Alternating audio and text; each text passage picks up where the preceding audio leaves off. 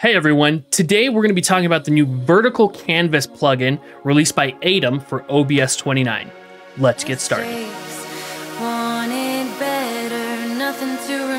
Alright, so I'm a few hours late to the game. I do have a full-time job, so bear with me. But I wanted to talk about the vertical canvas plugin for OBS today. Now, what this does is it adds a vertical canvas for like short form content like TikToks, YouTube Shorts, Instagram Reels, so on and so forth. It adds a secondary canvas for that inside of your OBS, making it 1,000 times easier for you to create effective short form content. Super easy. No more needing to pay a shorts editor or no more needing to take 1,000 years to edit your shorts together. It works great. So let's talk about how to install it. First things first, what we're going to do is we're actually going to go ahead and head to aitum.tv/download/vertical. Now, when you go there, you'll notice that your download will begin it'll start counting down, and then a window will pop up to your downloads, okay? And we're installing Vertical Canvas Windows Installer. Now, this is available for Windows and Mac. This tutorial is, however, for Windows. So we're going to go ahead and click Save. And then we're going to come down here and we're going to click our download. And then you're going to have your program files, OBS Studio, download it to wherever you want to go. Okay, click next, click install. And there you go. We're all done. So click finish, close that out. And then what we're going to do is we're going to minimize our window here and we're going to open up our OBS. And you'll immediately notice this does not look like your standard OBS because there's two canvases here. So you have your traditional 16:9 wide content for like Twitch, YouTube, so on and so forth. But then you also have a nice 9:16 canvas for that tall vertical short form content that we all know and love. Very cool. Now you'll also notice down here that you have a few other scenes and sources. So you have your scenes, you have your sources like normal OBS, but you also have vertical scenes and vertical sources. Now, this is important because you can basically link the two sets together. Your normal scenes and your normal sources can link to your vertical scenes and vertical sources. So when you change scenes inside of your normal scene, right, it'll also switch it in your vertical scenes. It's bonkers. It's way cool. I'll show you guys how it all works here right now. So first things first, we have our scene. We have our vertical scene. We'll go ahead and call this one, we'll rename it to chatting.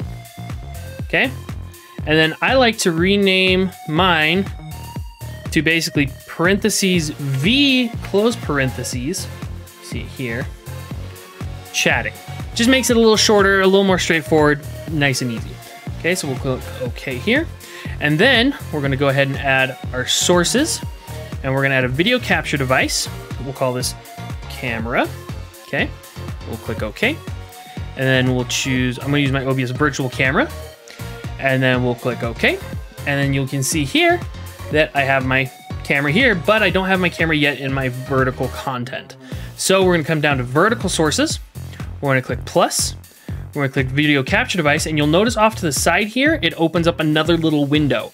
This shows you what sources you have from your regular canvas that can also come over to your vertical canvas. So we're gonna click camera there.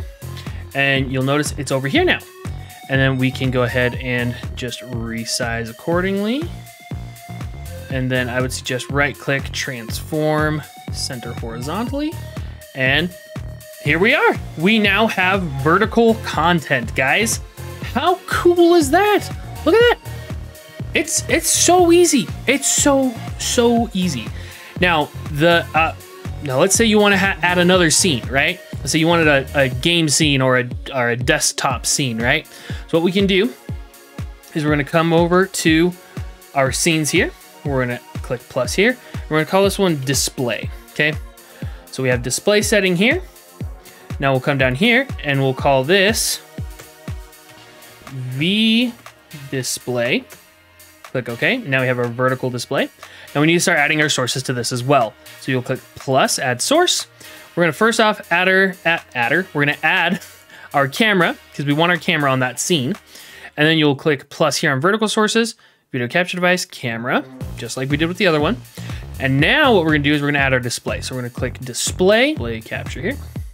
So display capture, click OK. That looks fantastic. go ahead and just, we'll move our camera in front and make it small so that you can see. This looks like a pretty classic stream right here. Camera down on the bottom, gameplay or display capture up here, right? And then what we got to do is we got to come down to our vertical sources, and we're going to add our display capture here. So we're going to come here, come to display capture, choose our display capture, and then you'll notice it's over here as well. Now, let's go ahead and organize this. So this window is normally 1920 by 1080p. Our canvas, however, is 1080 by 1920p. So it's taller than it is long, right? So what we want to do is make sure that we have plenty of space for our display, I guess, right? Yet understanding that the taller it is, the less field of view you're gonna have. So it's not gonna be as wide, if that makes sense. Keep that in mind. But also, the taller it is, the better they are gonna be able to see what is in view. Now, there is a way, if you saw my last video, I'll leave a link down in the description, put a card right here, okay? There is a way to get the track and zoom OBS script to work inside of your vertical canvas. So if you're interested in that, let me know down below. I'll show you how that works. But for now, we'll just keep our canvas relatively normal here, right? We'll just throw it there in the middle, and then we will transform, center horizontally. Perfect. And here now you see we have a great little canvas here. It's awesome. There's got my camera, we got this. You can add other sources as well. So like, for example, if you want to add, let's just call this shout out. Click OK, right? Let's say we want a shout out right here, right? This is a totally legitimate shout out. Do the same thing.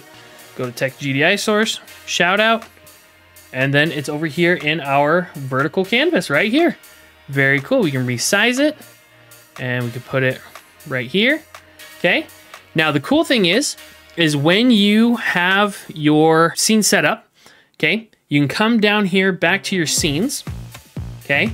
Right click on your scenes, and then you can go to linked scenes, and you'll see that you have your normal scenes here in this list. And you can click chatting. We right click vertical chatting and linked it to chatting. And we're gonna right click vertical display and link it to display. So now, if I change over to my chatting scene, you'll notice the vertical canvas also changed. And when I change over to display, you'll notice that my vertical changes to display as well. Therefore, basically, making a super seamless transition. You can basically do all of your edits live inside of OBS. On top of that, there are some settings specifically inside of this window, this dock, right? So let's talk a little bit about those. So first off, there's these 3 buttons here. Let me tell you what these are. So first off, you have stream. That's right, stream. You can stream vertically. You can stream to TikTok. You can stream to Instagram Live. You can stream to anything, any vertical live streaming platform, so long as you have a stream key. I'll show you how to set that up in a second. You can also record vertical if you just want to record a vertical video to just upload to TikTok or YouTube Shorts or Instagram Reels or whatever you want. They also have what's called backtrack.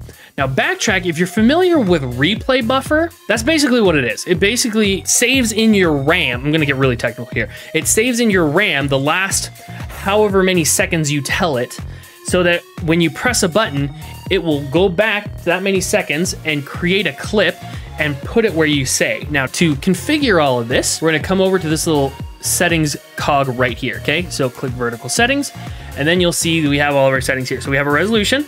So normally this will be 1920 by 1080, but for vertical content, 1080 by 1920. We have our video bitrate, play with this, and then you have backtrack recording length.